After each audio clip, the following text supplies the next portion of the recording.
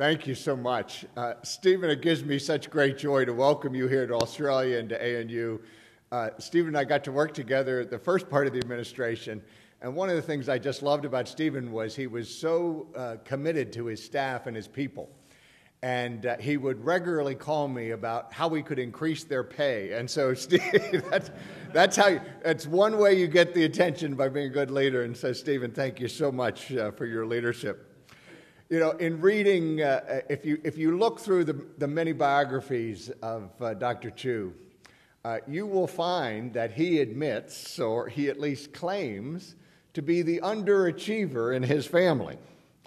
Now, I don't know about your family, but in most families, winning a Nobel Prize and being Secretary of Energy would probably put you at the top sibling spot.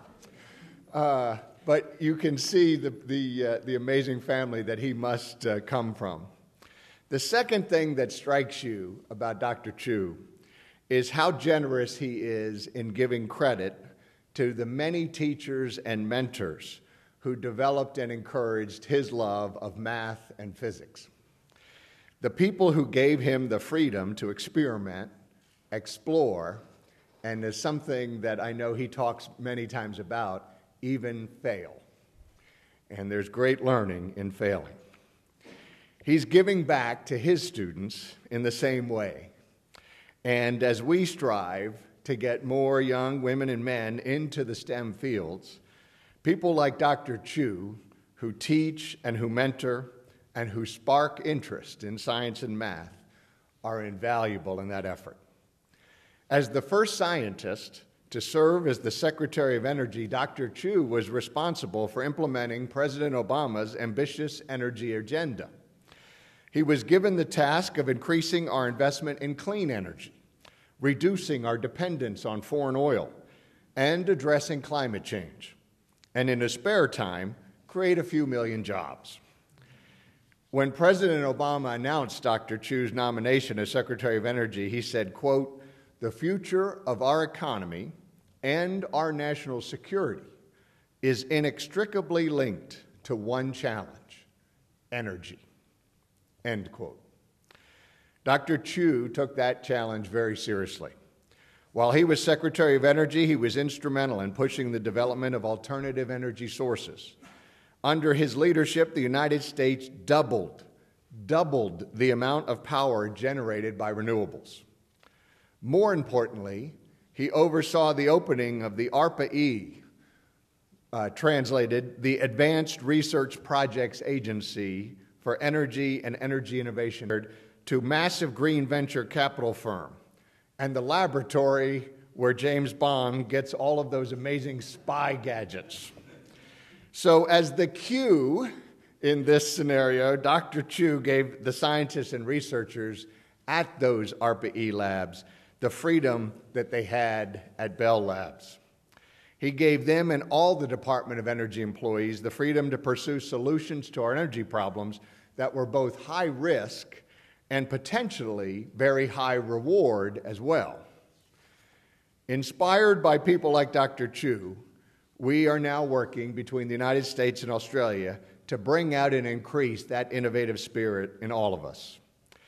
I can think of few places on the world and the planet better than Australia to talk about solar energy.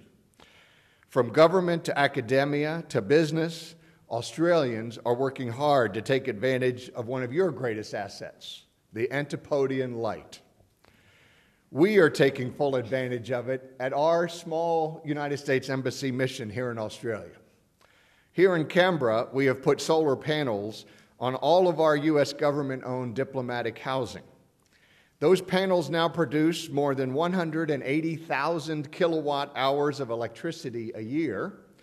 They heat our water, and they have reduced our costs amazingly. In fact, we have received quite a few awards at the embassy, Stephen. I know you'd appreciate this, both for recycling, for energy saving, and our sustainability programs. And we are proud to be one of the greenest embassies here in Australia. But Australian companies are also looking into better and more affordable solar roofs, both for commercial and residential properties. Mining companies are building solar plants to replace diesel in their powering of their mines. In June, President Obama and Prime Minister Tony Abbott announced a cooperative effort between the National Renewable Energy Laboratory and the University of New South Wales and the Energy Change Institute here at ANU. Together, we will research the further development of solar voltaic technologies like tandem solar cells and thin film solar cells, which I know you'll hear more about today. We are so fortunate to have had Dr. Chu at the helm of the Department of Energy during a crucial time for the United States. Because of his excellent leadership, we are now closer to energy independence as a nation than we ever have been before. We now have more people employed by the solar industry than we do by the and imaginations of some of the best and brightest minds for the future. Not content to rest on his laurels, or perhaps determined to finally become that family overachiever, Dr. Chu is continuing his impressive research now at Stanford. I'd like to tell you more about that, but as I tried to read through it, it was way undecipherable to me, Stephen, so I'm looking forward to hearing your talk today, and you'll hear it directly from him. I am so pleased that he was able to make his trip to Australia. He experienced a biking accident on his knee just shortly before he came, and it is a true testament to both his valor and his persistence that he made the trip, even though of that serious accident. So, Stephen, we're so honored to have you here, and it is my great pleasure to introduce to you Dr. Stephen Chu.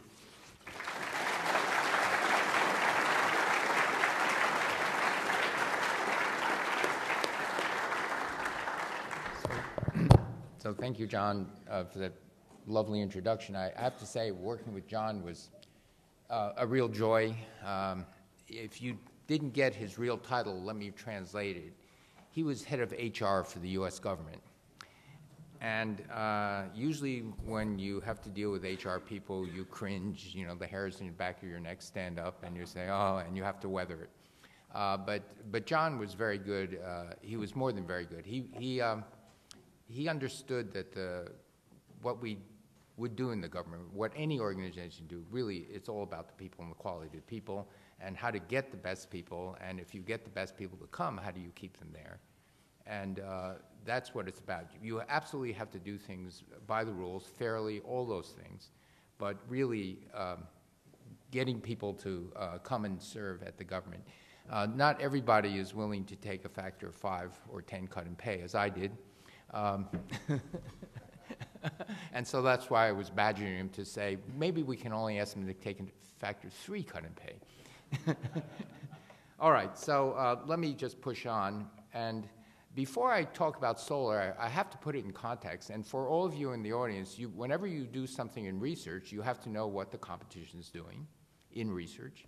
And if you're in industry, you have to do that. So the question is, what is the competition doing? And one part of the significant competition is the fossil fuel, oil, natural gas, and coal. Oil and natural gas particularly are deemed very valuable because oil for transportation especially. And so let me quote 2 people I respect immensely. And they said economically recoverable reservoirs around the world are likely to keep pace with rising demand for decades. Well, I said that. Why? Let me just remind you of U.S. oil production from 1945 to 2012. This chart goes up to 2010, and you see that peak oil production in the United States was about 1970, and despite the Alaskan oil find, that orange stuff, it continued to decline. But then on the extreme right-hand side, there's this little green triangle called tight. This is so-called tight oil that could be released if you fractured it with water. And the following year, tight oil increased to so that the U.S. production is 7.5 million barrels a day. By the end of this year, it's going to be 8.5 million barrels a day. The increase in tight oil was about 4.5 million barrels a day, which is more oil than any other country in the world except 3. Saudi Arabia, Russia, and the United States. More than Venezuela, more than Iraq, more than Iran, more than Canada, more than every other country, just the increase. And it can go higher. So what else is there? Well, there may be potential reserves of oil and gas that are perhaps 10 times larger than the rest of the world. And so where you see brown, you see potential tight oil and gas. Now, tight gas in the United States is no longer being explored actively. You've got high-producing wells, and gas is now $3.50 to $4 a million BTU. About 1/3 to 1/4 is the rest of the world. And so, in fact, sadly, gas is being flared in North Dakota at a great rate because they want to get after the expensive good stuff, oil, and so they're just burning it because they're interested in short-term profits, not total profits. And so this is a real tragedy. But the point here is that, for example, China may have 1.5 times more oil, tight oil, than in the United States, and there are many other countries around the world who do this. Russia, of course, is aghast at this new source of oil, and they have people around in Europe trying to convince the Europeans that this is really dirty, ugly stuff. It's threatening the water tables, and you shouldn't try to develop gas and oil in Europe. Russia has become a very environmentally conscious country in all countries except Russia. So let me also say, that although it's not on the topic, I do want to remind you something about the 800-pound gorilla in the room, and that is really climate change. But I'm going to introduce it in a slightly different way and only talk about it briefly. This is a graph of tobacco use in the United States from 1900 to 2005, and the black curve is the average per capita use of cigarettes per male adult. And by 1965, where it peaked, the average consumption of cigarettes was 220 packs a year, including non-smokers. We're a very smoking country, from essentially zero to very large smoking. And by 1950s and certainly by the 60s, that blue curve, that same cohort, adult males, dying of lung cancer. And it was beginning to rise considerably above the noise, and the medical community is saying, oh, wow, what's happening? There seems to be a correlation between cigarette smoking and lung cancer deaths. The tobacco companies said, well, correlation does not mean causation, and since you can't predict who's going to get lung cancer, you don't understand the microbiology of how you get cancer from cigarette smoking, you can't prove it, so what's to worry until you prove it? Kind of sounds familiar. But nevertheless, the epidemiology pushed on, and by the mid-late 60s, they were able to put warnings on packages of cigarettes. The Surgeon General said, caution, cigarette smoking may be hazardous to your health. The next Surgeon General said, caution, cigarette smoking is hazardous to your health, and he was promptly fired by the next president. But never mind that. As we went to the 80s and 90s, a huge campaign to convince young people not to start smoking ensued, and you see that black curve just going down, down, down, losing 60% of consumption per capita. And then you see deaths from cigarette smoking going down. I want to point out that there's a 25-year lag. A 25-year lag from the time the average person starts smoking to when they get lung cancer. So they do a lot of damage in this ensuing years. That's not to say if you've been smoking for 25 years and you haven't had lung cancer, you're safe. No. It's average. You can get it in 5 years or you can never get it. And so science today still can't predict that. We do know today that if you smoke, and this is very serious epidemiological studies to take all of the other factors that might distort the correlation, if you smoke a half a pack or more a day, you have a 25 times higher chance of getting lung cancer than if you didn't smoke. 25 times, not 25%. And smoking is the greatest cause of premature deaths in the United States. that are preventable. We also know that coronary heart disease, stroke, 2 to 4 times higher. All right, so hold that thought for a moment. Here's some more data, 1850 to 2010. And you see on that top curve these wiggly lines, and it's the average land and ocean surface temperature. And to most people, you would say that those temperatures average over the Earth are increasing. Except a few people in DC, they look at that and they say, no, it's not increasing. Over the last 15 years, it's been essentially stable. That's true. If you cherry pick the data, the last 15 years, it's been essentially stable. We don't know why it's stable. We don't know why in around 1945 to 1970 you have this long plateau. We do know why and that's very complicated having to do with the ocean currents. I don't want to go into this. But certainly over a century, we do know if energy in is the same and energy out is less, there's only one way the temperature is going to go. Because you begin to average over all these subtle ocean currents and things. By the way, the lower curve is the rise in sea level. All right, so now I'm going to probably tell you something that only the climate experts will know about, and that is it turns out that if the biochemistry, the chemistry of life is much more selective than inorganic chemistry. And if you're a plant and you take in carbon dioxide in photosynthesis to create the stuff that the plant needs, your preference of taking in carbon-12 is much better than, let's say, carbon being dissolved in the ocean. And so you're scarfing in carbon-12 and you're preferentially rejecting carbon-13, an isotope of carbon-12. All right. Now, you're a plant, you've got high levels of carbon-12 to carbon-13. Yeah, you get fossilized, you go deep underground, you take it up, you burn it. All right? So there's less carbon-13 than carbon-12 when you're burning fossil fuel. And so you look at this difference. And this is called the Zeus effect. And here on the curve, let's see if you have a pointer. Where's my pointer? Somewhere by this pointer, but pointer is here.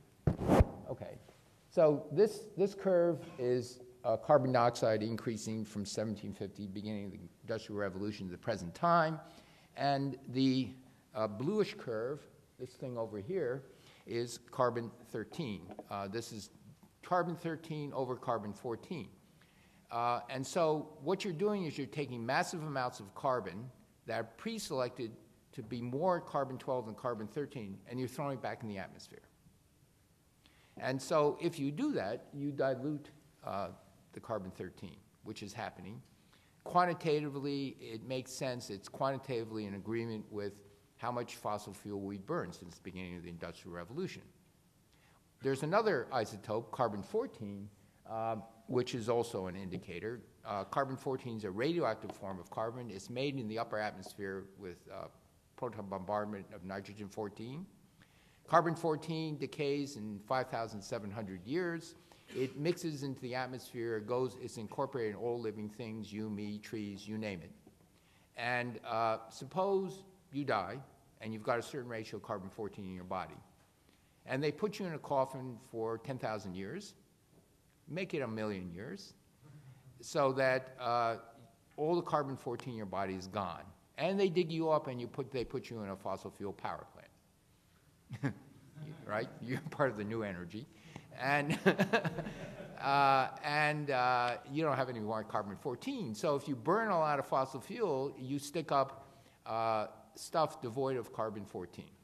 Okay? So it too gets diluted if it's sequestered for millions of years. And here you see the carbon-14 going down as the CO2 goes up. And you say, well, wait, you only showed us data to 1950, and so what's going on here? And what's going on is after the 1950s, there was a big perturbation on carbon-14.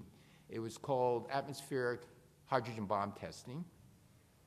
And that was a big perturbation, and you see this green curve as the United States and the Soviet Union began to test hydrogen bombs, and they, on land in the atmosphere, this carbon-14 one spiking up like crazy. This oscillation, it actually went up to the stratosphere.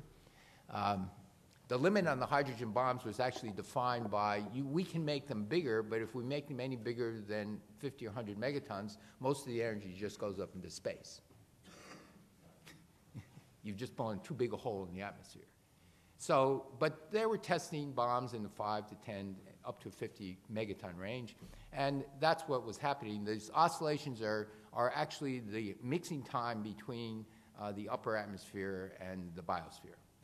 So this tracer carbon-14 allows you to mix it, and you see that since the testing was done in the northern hemisphere, it takes about 1.5 years for the northern hemisphere to mix. It takes a while for the carbon-14 in the atmosphere to be absorbed by the northern hemisphere ocean and the southern hemisphere ocean. So you see this is going down, this is going up, and then you see this evolve here. And so that you could say, well, most of it's now working its way into the ocean. No, it's declining too fast. And it too is consistent with the fact that you're burning lots of fossil fuel. You're throwing up carbon-12, devoid of carbon-14, because it was underground for millions of years, and therefore you're diluting the carbon-14. So both carbon-13 and carbon-14 are telling you there's a direct quantitative connection between burning fossil fuel and what we see. It's not a natural oscillation between the atmosphere, the land, and the ocean, because those natural oscillations don't do this isotopic mixing.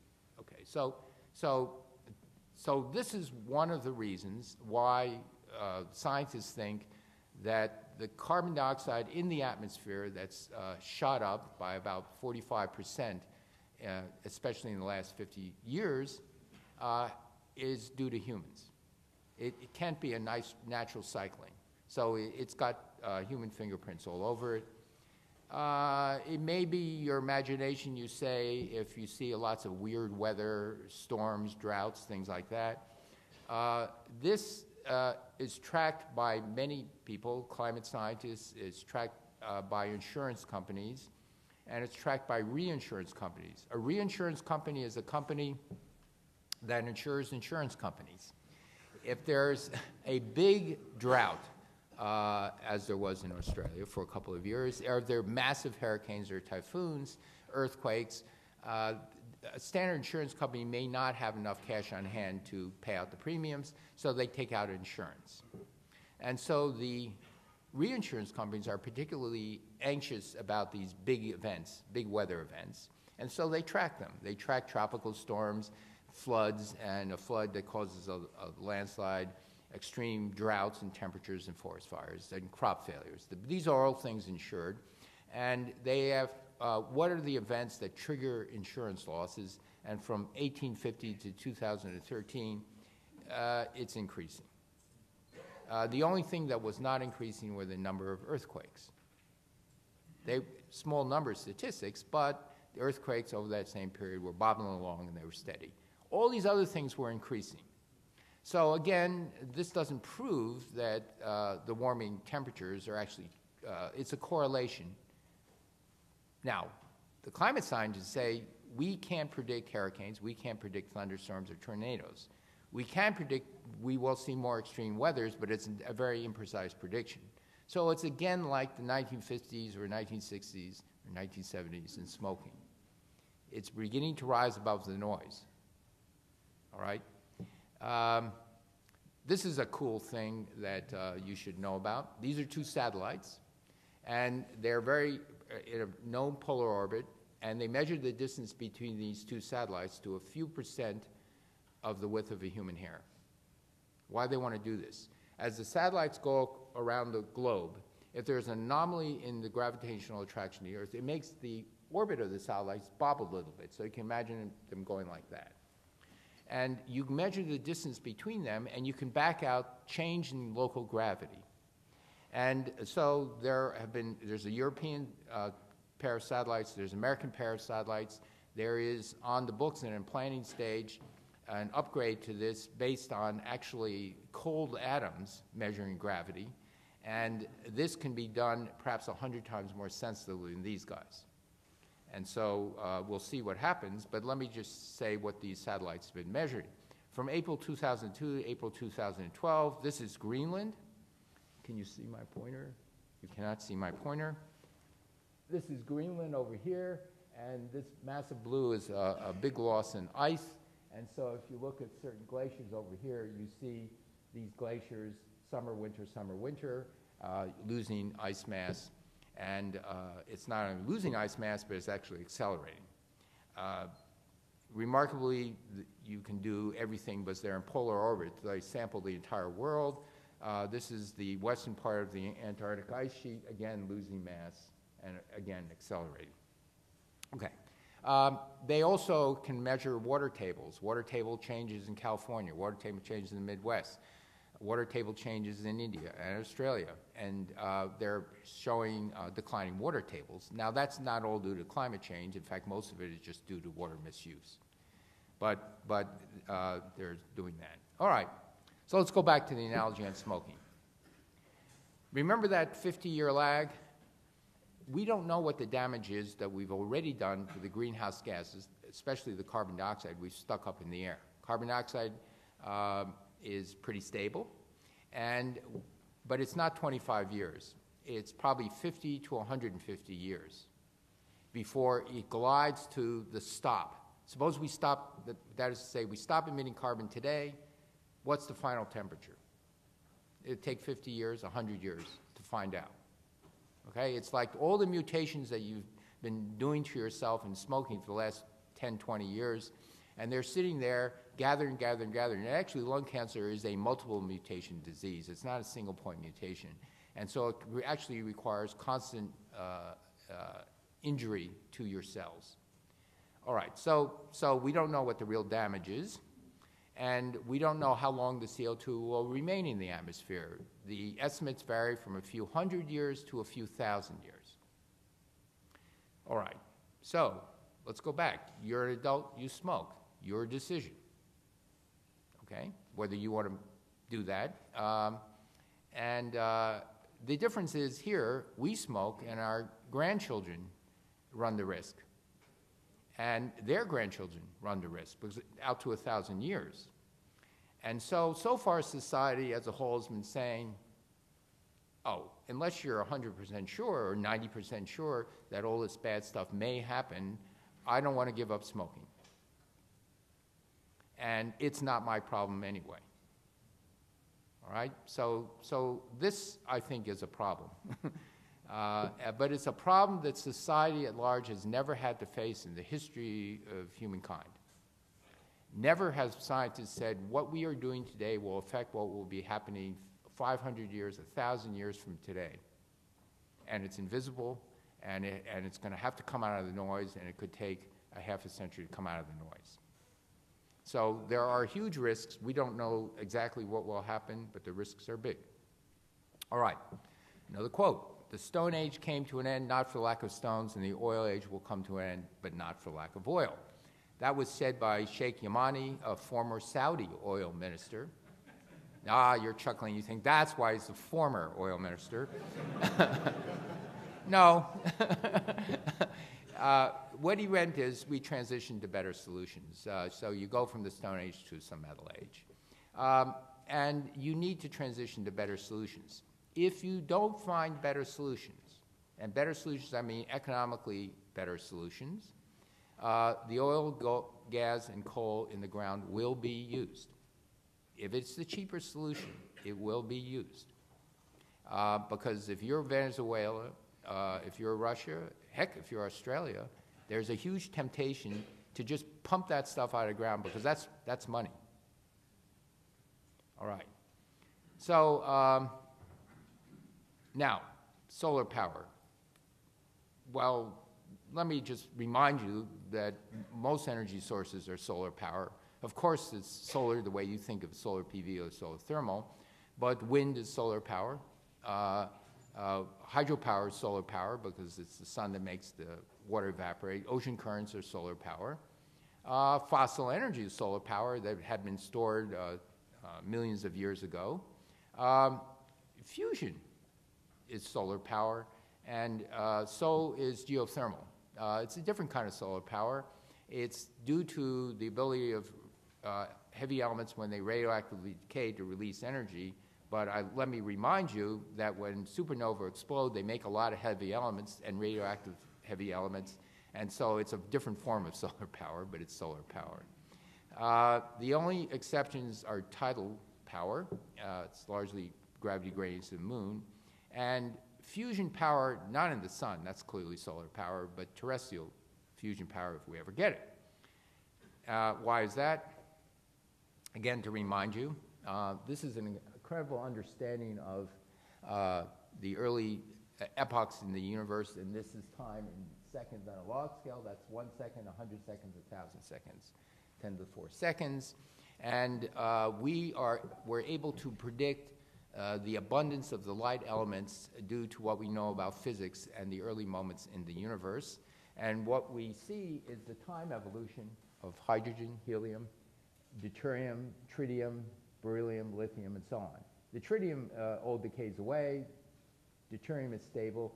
The universe is 25% helium, a remarkable prediction. But all these other predictions have landed right on the money. Okay? But when we do fusion, what we do is we take beryllium and lithium, we breed it into tritium, we combine it with deuterium, and we make fusion. But where do we get that from? We get the beryllium and the lithium from the creation of the universe. So those are the reactions we use. You know, it's heavy water and heavier water. This is hydrogen dioxide, tritium dioxide, and deuterium dioxide. It does way more. These are just scales. All right, so I went through this, I think. I don't know why good. That means my talk will be faster. Let me talk about first, before I do that, I just want to mention that about half of the carbon decrease will have to come from energy efficiency and should come from energy efficiency because energy efficiency is really the lowest cost option. It not only saves on carbon, but it saves money. And it just means that one has to do things in a smart way. But since this is a solar conference, I'm going to talk about energy and particularly solar energy. This is a chart of the dark blue or purple is the cost in the United States of various forms of energy. The cheapest today, and this is the cost of new sources of energy. If you want to put in a new gas plant and amortize over the lifetime of the plant 50 years or so, and the cost of natural gas and the operating cost of everything else, natural gas is the cheapest in the United States, and we're assuming that natural gas stays at $4 a million BTU. The Asian market is about $15 to $18 a million BTU. In Europe, it's about $15. The United States is anomaly low, and because of that, natural gas is the cheapest form of energy in the United States. Onshore wind is going to pass natural gas, including transmission of onshore wind, within 5 years. With the subsidy we have, it's cheaper than natural gas today by about 30%. That subsidy is going to be ramped down, turned off in the next couple of years, but for good reason. Wind doesn't need it anymore. In the next 5, certainly 10 years, it won't need it. Large solar PV, solar thermal, you see them up higher. Those lines there are wholesale electricity costs, $50 a megawatt hour, $70 a megawatt hour. Very, very inexpensive.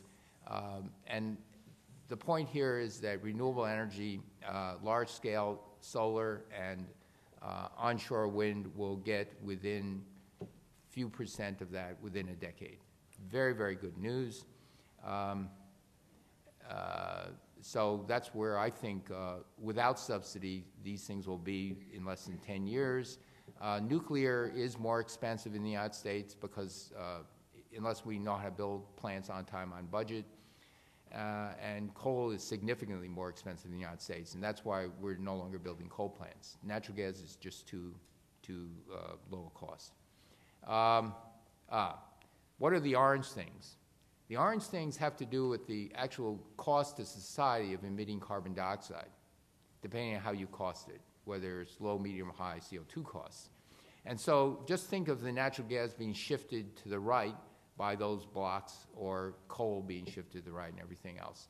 So the real cost to society in air pollution, and it's only a rough guesstimate of what the cost of society will be in climate change, you begin to shift everything to the right.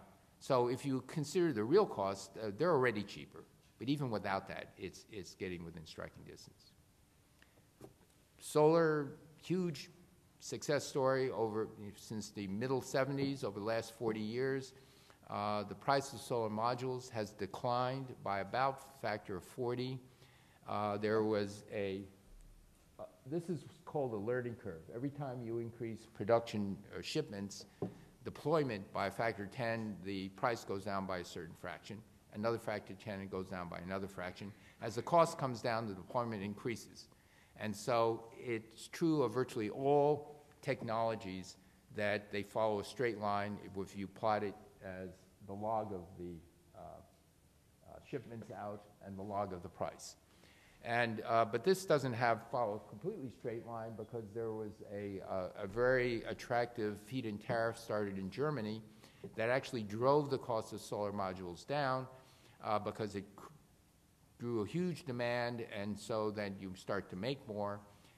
But it also got a lot of people interested, particularly in China, so they started investing in multi-billion-dollar solar plants, and there was an overcapacity. There was a shortage of silicon, and the shortage of silicon made the price go up, and China got into the action, and there was an overcapacity, and the bottom fell out of the market.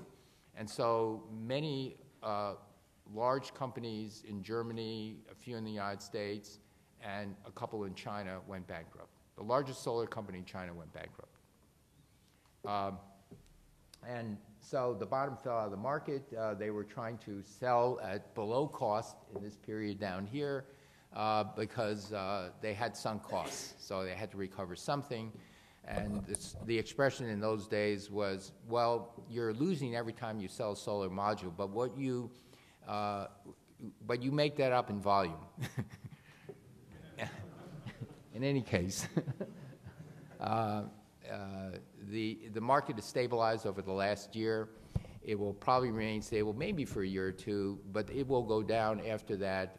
Most manufacturers are making through this bulge, and they're still driving down costs. And so that green dot is where we think solar modules will be sold for at a profit, 50 cents a watt instead of $20 a watt. So that's a big change in reduction in cost. Right now, the solar manufacturers are making at cost, the manufacturing cost is 50 cents a watt today. And they're selling for 80 cents, so it's marginal profit. Okay. So we revitalized our solar program in the Department of Energy. We said, how good can things get? And so we started this in 2006 and 2008. We noticed the system prices, and the goal was to get solar to be comparable to natural gas without subsidy. We thought $1 a watt was realizable, and so we broke the cost down, starting in 2010 prices, which are over here. This is the solar module. These are the green is the solar module. The orange is the balance of the system, and there's a little sliver you can't really. The power electronics is that little sliver. And then we said, okay, how much can you really reduce things? And ideally, you could reduce them so that the module cost would be 50 cents a watt. This is a target of 2020. 50 cents, we're going to get there, absolutely, positively. When we put this out, the solar manufacturers said, you guys must be smoking something over there in the Department of Energy. And we said no, and we discussed it with him. And 2 years later, Dick Swanson, who founded a very successful silicon photo company, said in a public talk, he said, it's unbelievable. The Department of Energy actually sat with us, told us how to think again about the business model, and then we decided they were right. And then everyone else decided they were right, and then it became a race to get those manufacturing costs down, and that's what's happening. So that's a good thing. I should say that module efficiency improvements is a big deal, Because if you go, the polysilicon modules a few years ago was roughly 15–16% efficient. They're now going to 18–19% efficient. The silicon ones are now at 20–21–22% efficient. If you increase the efficiency, going from 15 to 20%, that's 3/15. That's a huge fractional change, and so the land use, the roof use, and the installation costs all scale. So everything else shrinks. So if you're in the solar module or solar cell technology research business, everything does scale with the cost of the efficiency, especially on a rooftop. Another thing I want to point out, this is the solar spectrum at the top of the Earth. This is the solar spectrum at the latitudes, typically where you find land that makes sense to where you have solar. So this is not land in Upper Siberia. This is land in the United States and in Southern Europe and places like that. And so looky here. This is where the visible light is, and all this stuff you can't see. And so there lies an opportunity to actually make solar films that keep windows mostly transparent, and you can still get a lot of energy if you can figure out how to do that.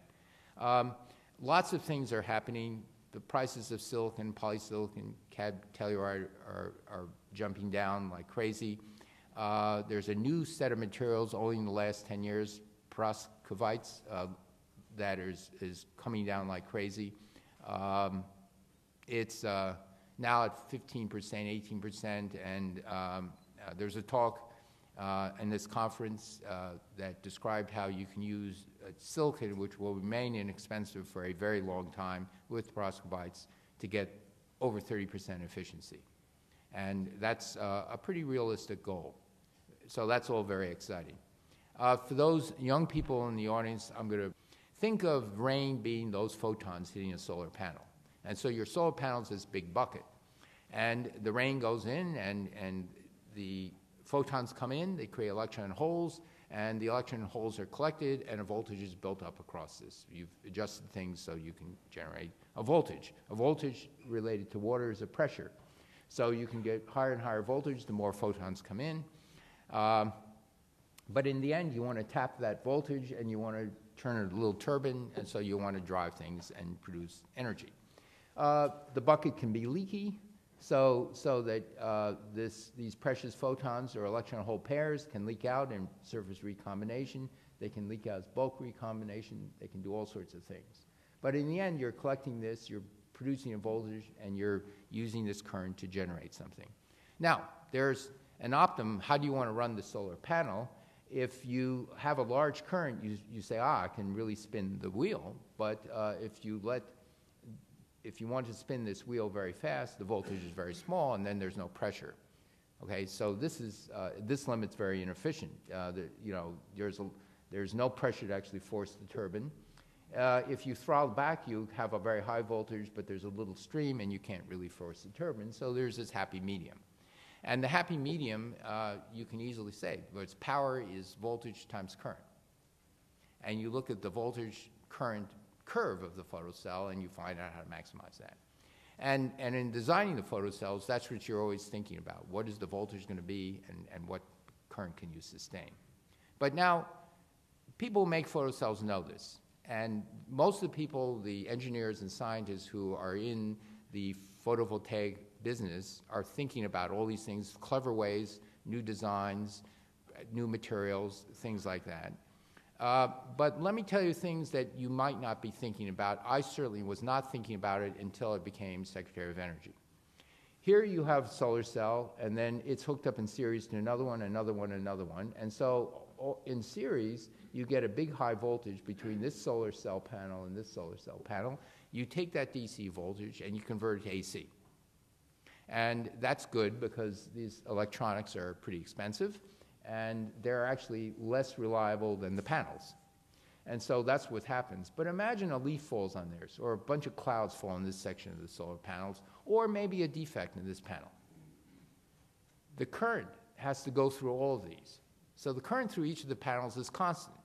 If one of the panels is defective, or has leaves on it, or a cloud over it, it limits the current. And so all of them suffer. And so as a minimum, you want to have a converter for each panel and then put them up and add them in parallel. And so up until very recently, that was not done. When you start doing that, you actually increase the efficiency of the solar panels by 20, 30, 50% in actual field use. People will not put a set of solar panels on a roof that has a partial shade. It just is not even worth it. All right? So here's the thing. What you'd like to do is divide these panels into subpanels so that really inexpensive integrated electronics built into the panel can actually do the inversion, get it up to the voltage so you don't have to do the series again. You don't have to use the whole panel. Panels are this big. And so if there's a defective part of the panel, it just gracefully gets out of the picture. Okay? That's something in power electronics, but most electrical engineers don't know that this is a problem worth working on, or that they can be very, very rich if they solve the problem. So, listen, because this problem is eminently solvable. It is electronics, okay? And electronics we know how to do. You can start to unpackage what actually goes into the efficiency of a solar cell. These are the valence electrons. A photon comes in, and it promotes an electron up to the conduction band. You've got a hole down here, and it can be either from the top or somewhere down here. The hole quickly relaxes to the top up here, like a bubble coming to the surface, and the electron quickly relaxes the bottom here. So all those relaxation is just lost. But it's worse than that, because it also depends on the effective energy gap, not this energy gap, theoretical energy gap. And this effective energy gap actually likes it to have more intensity on the solar panels, okay? And there are other things. There's the fact, so if you, and this is a nice review article that unpackages all of these things. There's entropy losses, there's losses to all these things, and Carnot cycles, all this stuff. And so one of the things that good scientists are looking at is look at everything on the menu. Can you improve on these things? So it's just not a magic material list. It's all sorts of things, light trapping, ways of eliminating all this. So that's all good stuff. Now, let's see. Radical new ideas. Solar cells at high temperature don't work as well, because when you have high temperature, you create a lot of phonons, and the electron holes scatter from the phonons, and then they're lost. And so you're not, you know, in a hot desert where it's 40 degrees centigrade, and you've got the sunshine on it, there's a tendency to get warm. And so there's an issue of cooling the solar panels. Have said, well, let's use this to our advantage. You can use in micro and nanolithography, you can make vacuums in here. And so here the photon goes in, and it creates an electron hole pair. But you're also using the heat to make it more likely. The heat means that there's a thermal tail of these electrons, and you can make it more likely that you can actually get the electrons out. So it's a mixture of thermionic emission or heat-assisted photoexcitation. It's a new approach. There are materials that do this. Whether it's ever going to be competitive with silicon, I don't know, but it's there. So there are many, many things like that that people are exploring. This is a solar map of the United States. Anything in orange and red, which covers 2/3 of the United States, has fantastic solar. Alaska is blue, and a little bit of orange is blue down here. It's not so good. It's comparable to Germany.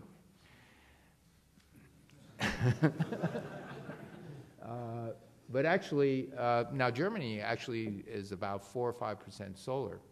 And so even when the sun is not so good, it can be pretty effective. But in places, now Australia is actually, Central Australia is even better than this. You know, Australia is probably got the best solar reserves of anybody, except possibly some sections of North Africa. What about installation of solar? It turns out that there are a number of companies, and these are some of the companies, SolarCity, Sunrun, SunPower, and they go and they knock on someone's door, it's happening all over California, and they say, we want to sell you electricity. You loan us your roof so we can put solar on your roof, but it's ours. You don't have to pay for it. If it breaks, we fix it, and we'll buy electricity from electrical companies, so you're guaranteed electricity, but you just sign a contract, 20 years, 15 years. If you sell the house, that's fine. There are ways to, figure that out. And so that's all. You just loan us your roof, and we'll sell you, let's see, if you live in Los Angeles and you are a medium user, instead of paying 15, 18 cents a kilowatt hour average, it's half the rate. The contract would be 9 cents a kilowatt hour.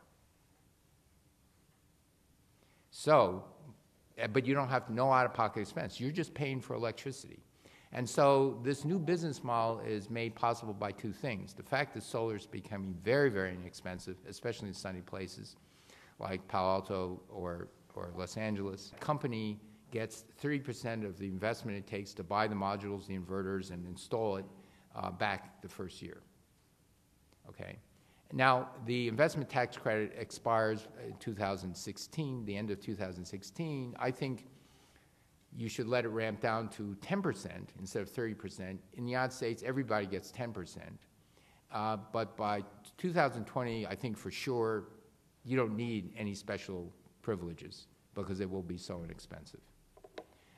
And so that's another thing. So the modules are coming down. The inverters are coming down, but very slowly, because we just need a bunch of smart engineers and more competition. But then there are things called soft costs, and they're not coming down very much at all. And so before I tell you what soft cost is, let me quote Min Lee, who's the program manager of Sunshot in DOE. Unlike physics, where we can fundamentally figure out the upper limit for efficiency of solar cells, there's no such limit to bureaucracy. And having been head of the Department of Energy for 4¼ years, I can absolutely attest to that, and so can John Barry. And what that means, it has nothing to do with the cost of the module, the electronics, and even the installation costs. It has to do with inspection fees, licensing fees, and all these other things. Right now, it costs about $2 a watt. $2 a watt means there's a certain panel of a certain size, a certain efficiency, and a certain illumination. So you're taking out whether it's in Germany or in Arizona or in Australia. You just say, this is the size of the solar panel and its efficiency. It costs $2 a watt to install in Germany. It's an online application. It's automated. There's a minor inspection after it's all done, but the county or the city doesn't inspect your roof before you install it and doesn't do things after you install it. They just inspect the electronics. In the United States, you have to have an online, it's not an online application, it's an in-person application. You stand on very long lines, you pay thousands of dollars, and then you have to pay the county inspector to inspect your roof to see if your roof is okay, and after they install it, then the county inspector comes out and has to inspect that your roof won't leak and it too is okay, and then someone else inspects the electrical hookup. And so the county makes several $1,000s on this. And so when I was at the Department of Energy in the last 2 years, we realized the soft costs are now 2/3, the installation, the non-module costs are 2/3 the cost of solar on a rooftop. And the soft costs are coming to be 1/3. Well, that's crazy, I said. Why don't this city or this town or municipality say, make money the old-fashioned way? You need income. This worked in Massachusetts, and suddenly the soft costs came down 50 cents a watt. And they're at $3.50. California, we couldn't make them budge. They're still $4. Okay? And they can go down another 50 cents just by saying, hey, don't view solar as a source of income for the city. But there's something else, because it was installation costs. So he said, well, of course German labor is more expensive than American labor. Not. So what's going on? So we videotaped them. Golly, they spent 1/3 of the time on the roof as American laborers. So I said, we can understand this technology and import it, okay? And what you do is you get someone skilled in putting the framing, and that's all they do. Boom, they're on to the next roof. And someone slaps on the thing, boom, he's gone. And someone puts in the wiring, boom, they're gone. they make it into assembly line, okay? Instead of one person doing it all, oh, let's see, I got to read the book, how do I do this now, how do you do that? And so they can install it much more quickly because they're using sensible business practices. In Australia, this is 2009. Again, if you look at the key, this is the cost of the panel, this is the cost of profits, inverters, the racks, essentially everything else. In 2013, look at the cost of the panel compared to the cost of everything else. It's ridiculous, okay? So the inventors of solar panels were doing a great job. The inventors of installation were doing a lousy job. And the electrical engineers didn't know they should pay attention to inverters, okay, et cetera, et cetera, et cetera. All right. So in terms of policy, you have to look at the whole package in order to lower the costs. It's just not the solar panel. All right. So here's an energy quiz. Reliable electrical grid cannot tolerate more than 5 or 10% intermittent renewable energy. How many believe that once you go over 10% solar or solar plus wind, the show is over in the sense it gets much more expensive? If you're at 10%, you need 10% more backup power, which should be included in the cost of the energy. So true. How many people think this is true? How many people think it's false?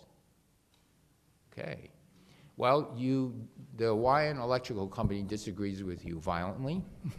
In 2013, when the integrated solar in Hawaii was at 3 and 4%, but racing up rapidly because it was getting cheap. Cheaper than what? Well, Hawaii generates electricity by burning diesel fuel or bunker oil. Electricity in Hawaii. I don't know if you know what your rates are, but let me tell you, that's a high rate. And they said, no, the grid can't handle more than 2 or 3%. Average power. That means peak, it could be 8%. It grows unstable, and we're responsible for maintaining the grid. And a reporter from Forbes magazine was interviewing me about solar power and about stuff like that, and I was no longer Secretary of Energy, so I was released from remaining silent, and I said, well, that's just plain BS. I said, when it's 30%, yes, but not at 3%. And a Hawaiian Electric Company got very angry at me. They may have taken a contract down on me, I don't know. But why was I so sure? Well, because there's what are called existence proofs in Europe. Germany is about 30% renewable, of which it's mostly wind with about 4% solar, and the other's bio. Denmark's 33. Spain is 25%, 21% wind, 4% solar. Spain is not connected to the European grid in any substantial way. It's got the Pyrenees, and it's got French electricity not wanting renewable energy into France. So because of that, there's only a very thin tie. Spain is actually a standalone entity. Ireland is mostly a standalone entity. There are a few undersea cables, but not many. And so if you look down the list, and those green arrows are that list, and there you see on the left-hand side the fraction of renewables, 20, 40, 60, 80, 100%. Norway is actually over 100% renewables. It's all hydro. They sell their excess electricity to continental Europe. And those green arrows going down to 10% are those countries that essentially have no hydro pump storage or very little pump storage, no hydro power. So we're talking wind and solar, which are intermittent. And so we have existence proofs at 20, 25% that you can manage a grid without blackouts, brownouts, without load shedding. Now, these countries want to go to 50%. And they have to, at 50%, they have to start sharing energy. And at 50%, you actually have to start thinking of pumped hydro and batteries and all sorts of other things. But at 20, 25%, it's manageable. It's already been done. So that was the existence proof. If the policymakers and the regulators only listen to the utility companies and don't know about what's happening in some other part of the world, the utility companies say, we're the experts, we know. Don't listen to these scientists or these environmentalists, they are just blowing hot air, then it is possible. But let me say that careful planning is essential for this. Once you go over about 10%, you have to actually plan it. You have to manage two-way flows. There has to be some way of doing some things. And once you're at 20%, it gets even more important. What is the careful planning? Okay. Suppose you're, let's say, 30% renewables. First, if you're a big country like Australia, you're good. United States, China, all perfect. All of continental Europe and North Africa are perfect. But take a single place like Australia, you have sun in lots of places, this wide area, so clouds over here don't affect something over here. Wind over here doesn't affect wind over there. But you need transmission lines to bring that to the other places. So transmission is actually becomes a big help for spreading out the variability. Load management is another big deal. Load management means you don't run defrost cycles in the middle of the day where electricity is most precious.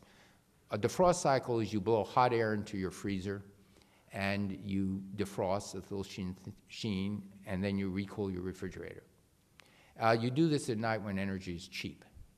If it's a really hot day and the price of electricity starts, the real cost of electricity, but you're now beginning to use all your spare capacity goes up, you want to do load management. You say, let your thermostats go up a little, stuff like that.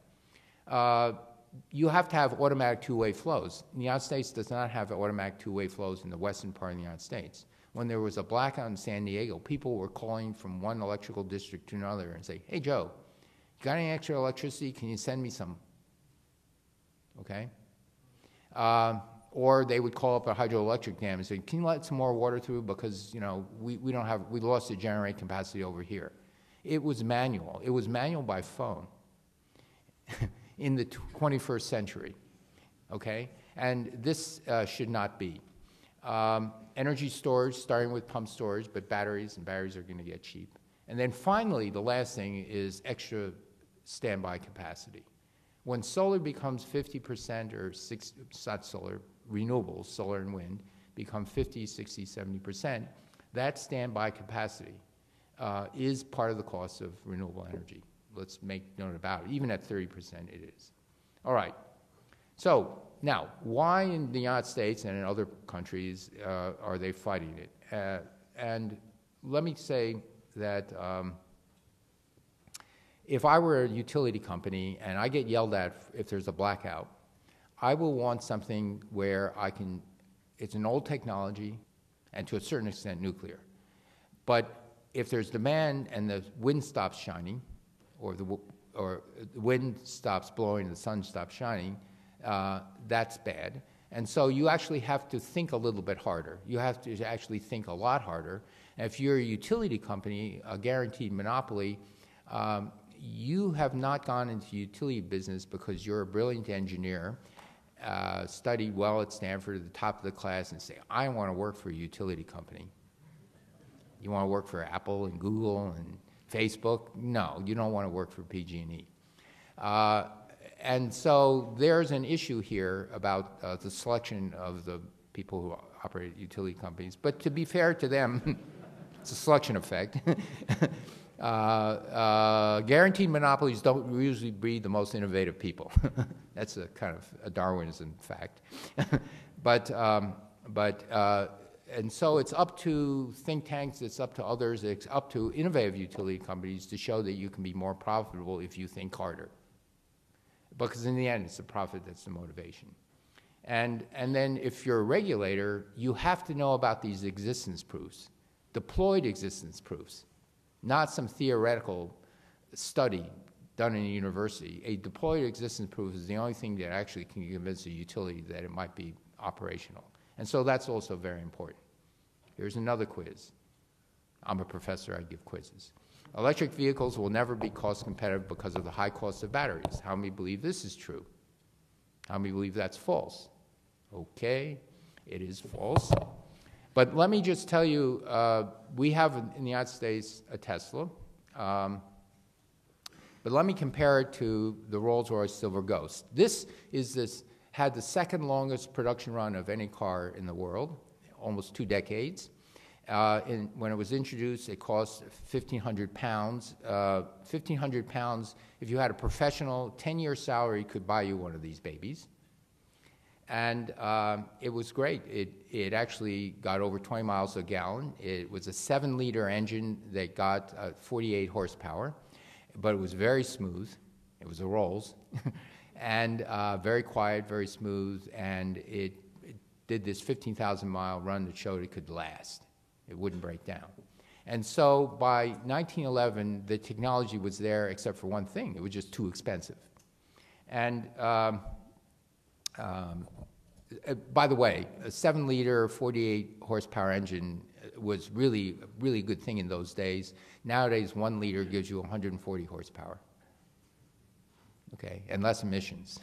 So we have made progress. What really changed transportation was the Model T. It was the longest production run of any car in the world. And Henry Ford said, I want to make this affordable to the vast majority of Americans. And it was this Model T that took the United States from the horse and buggy whip era into the automobile era. So if you want to think electric vehicles, you can't think Tesla, which is without subsidy about $120,000 for the long-range version. You have to think $25,000 for a 300-mile version and charge in 20 minutes. You don't want to charge in 4 hours. And so that's the challenge. The cost of the battery, 2008, $1,000 a kilowatt hour. Tesla, 78 kilowatt hours, $78,000 for just the battery manufacturing. Okay, by 2012, it was cut in half. Now it's $40,000. Still a lot of money for a car you're selling for $120,000, well, again, sans subsidy. And so in 2011, we set as a goal, can you make a manufacturing cost, an automobile battery pack, the whole unit, for $160 a kilowatt hour, not $500. And with that price, you can sell a car for 300-mile, a Tesla S-range car for $25,000. And utility scale, can you get $100 a kilowatt hour? Because at $100 a kilowatt hour, it begins to be comparable to hydropower. And so that's for utility scale. How are we doing? We're doing pretty good. This is Bloomberg New Energy Finance projection, the solid curve. Those X's are the actual costs as we enter into, go past, the 2012, 2013, beginning of 2014, and the costs are coming down. The Tesla battery is actually 3% cheaper than the Nissan Leaf battery, and the Gigafactory will be down here, turning operational in 2017, 2018 at the latest. So the costs are coming down, and we're actually maybe faster than the Department of Energy target. Very, very exciting. Utility scale also coming down dramatically. This company is starting to put them into testing. Their target manufacturing cost is this, but that's for today's battery. Higher demand, they're going to have to last 30 years and without any maintenance to be utility scale. But these things are happening. There are 2 or 3 companies that think they can manage. I should say that there's new research going on. The other stuff was incremental research. Professor Yi Shui in mechanical engineering, there he is. He's one of the star professors, rising professors at Stanford. And what we're working on is not a lithium, standard lithium battery with a carbon anode or a silicon anode. And the silicon anode he developed, and this company is making these things, but a solid metal lithium sulfur battery where we think that the energy density could be 4 or 5 times greater. The charging rate conservatively can be, if it's some tricks, 8, maybe 10 times faster and much safer. And so you couldn't use lithium metal before. If you charge it too fast, you get dendrites that short out the battery. And this is an example of a paper we just submitted last week. Now this is the 3rd paper where the open circles are what happens to a lithium metal, and the solid ones are what happens to this new method We just stopped testing after 120, 130 cycles because that's a few months testing. And but there are several approaches. We're looking at all of them in parallel to see what will happen. Stay tuned. We'll know in a year or two whether you can get something that could be that $100 battery and be 1/4 the volume of the Tesla battery, and then 1/4 the weight. Okay, I'm going to skip about utilities and levelized costs and all these other things. I just say that we need new business models. I will say that, especially in Europe, that summer-winter storage is a real issue. It's also true in the northern part of the United States. May not be true in Australia. But you can't rely on North Africa as your solar source, because if you get cut off from electricity due to some political instability in North Africa, the lights go off. And so, so people would not be willing to do that. But suppose, as we see, as I hope to convince you, that renewable energy, wind and solar, are becoming cheaper, cheaper, cheaper. 20 years from today, it will be cheaper than coal and natural gas. As I said, in the United States, it's very cheaper than coal. So you have cheap electricity. If you can take carbon dioxide and you can split water cheaply to make hydrogen and combine those two things to make a liquid hydrocarbon fuel, then the problem is solved, because you can put a liquid hydrocarbon fuel on a tanker and ship it anywhere around the world. We ship oil everywhere around the world, and the ship, it's $80, $100 a barrel. The shipping costs are a few dollars a barrel. And you put them in storage tanks, 90-day, 100-day reserves. So you have some energy security. Okay, that technology exists. Tanker fleets and storage tank exist. What doesn't exist is this ability to take cheap electricity and nighttime electricity and turn it into a liquid hydrocarbon fuel. If you do that, then the renewable energy problem, then I see 100% renewables and energy security and everything else. So that's the last thing we need. And let me just close by saying the part of the things I like least about being a Secretary of Energy is the press. They're venal, they're trying to trap me and play gotcha.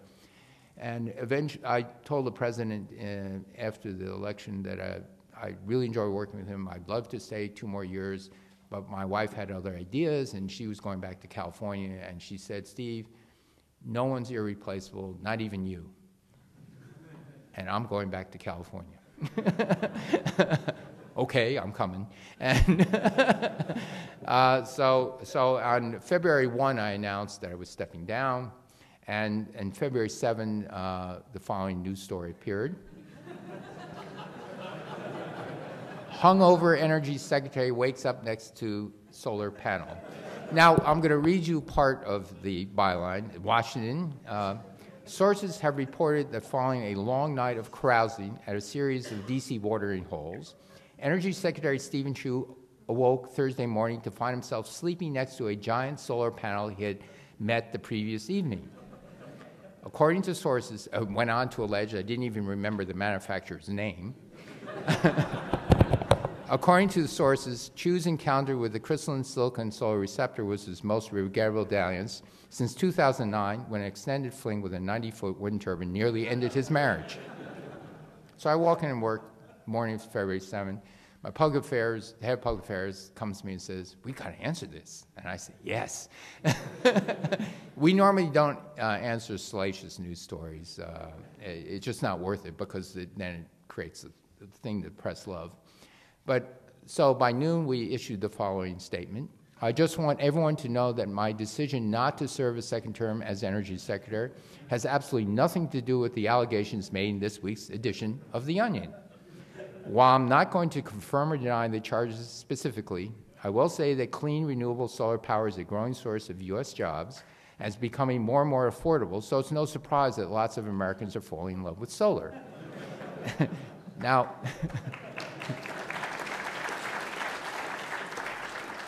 there were limits to what they allow me to say, because that's, I could say, regardless of your sexual orientation and things like that. But in any case, the future of solar looks bright. There's a huge amount of technology that can be developed. I urge everybody to pay attention to the whole problem, not only the guts of the PV, but the whole system, and not only the whole solar system, but how it integrates with the current transmission distribution system, and know that batteries within 5 to 10 years at the outset will become very, very inexpensive. That can do peak shifting from noontime to 4 to 10 o'clock at night. And all these things are happening within a decade. Most of the distribution systems are not planning for it. And you have to plan for it because you need some serious technology in order to capture the low-cost solution. Otherwise, we don't do the low-cost solution. We do the more expensive solution. And the low-cost solution includes all that other residual grid coordination stuff. So anyway, with that, let me conclude, and I'm not sure what else I'm supposed to do. Ken?